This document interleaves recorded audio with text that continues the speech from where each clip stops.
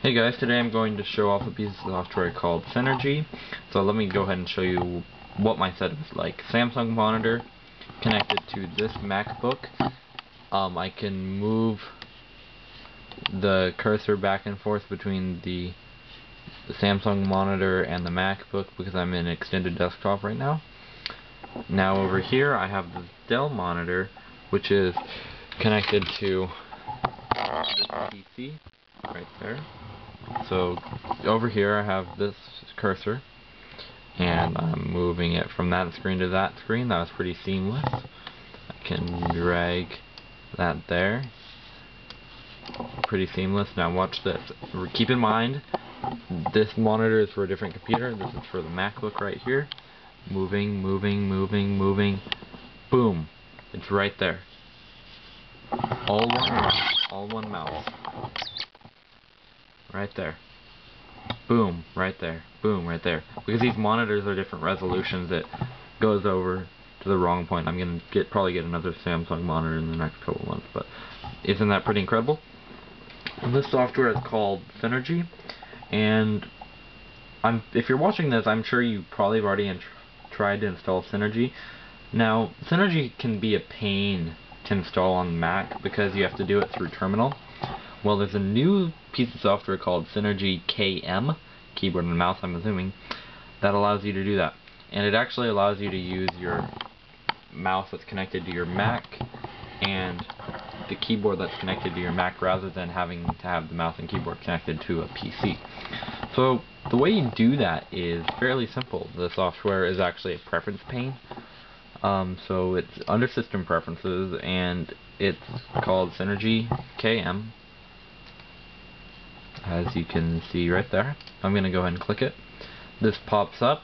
My location is the name of my computer. And then I told it to share my keyboard and mouse. And then my login level is none. And then and then my server configuration.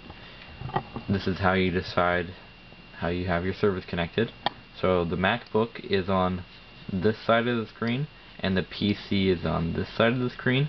If it was vice versa, I just drag it like that, and that way the mouse knows which way to go.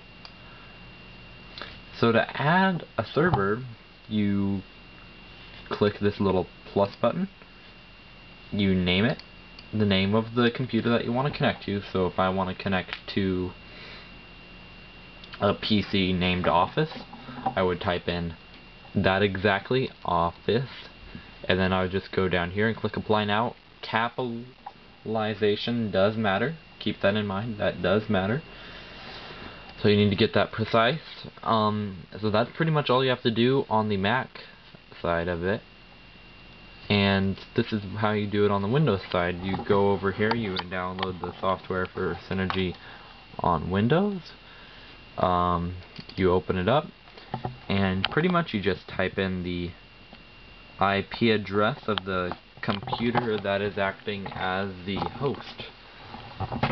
Or you could type in the name. So the IP address, the local IP address is 10.1.198 for the MacBook, and you just type that in on Synergy, and you click the start button. So that's pretty incredible. That's how easy it is. Just keep in mind that you need to get that information right. If you have some problems getting this to connect, or if you get an error, I would try going into the Advanced tab, and for the interface I'd type in that same exact IP address. For the screen name, you would type in the name of the PC that you're using, and then the port number is going to be 24800, and then you click OK. And then if you still continue to have problems, disable Windows Firewall. And you should be fine, and that is how simple this is. So let me show you one other thing that can be really cool. So let me go ahead and open up Firefox. And I'm going to type something using my keyboard. Test. There. I typed that. I'm going to copy. Now I'm going to go over here. I'll open up Safari, that way I can just paste it. And paste. It shares the same exact clipboard. They share the same clipboard. So I copied that from that computer. Pretty nifty, isn't it? So you can be browsing the internet on this and have your research paper up on that and be typing away. If you have two computers, if you want to do it that way. Or another thing that people have used this for is if they have a media center PC tucked away in a closet or something, they can share the connection on their using a laptop, because this is all done over your local network. So in the video description is the places where you download the software. I'll add a link for the Mac software, the Windows software, and the Linux software. And if you want the PC to share its keyboard and mouse, hold on, let me zoom out. If you want the PC to share its keyboard and mouse, open up Synergy and just check the button that says share this computer's keyboard and mouse. So it will act as the server. And then you configure it and you add a location. It's a little more complicated than the Mac, but I think you'll be able to figure it out. So that's pretty much all I have for you today. If you have any questions, feel free to leave a comment, and thank you for watching.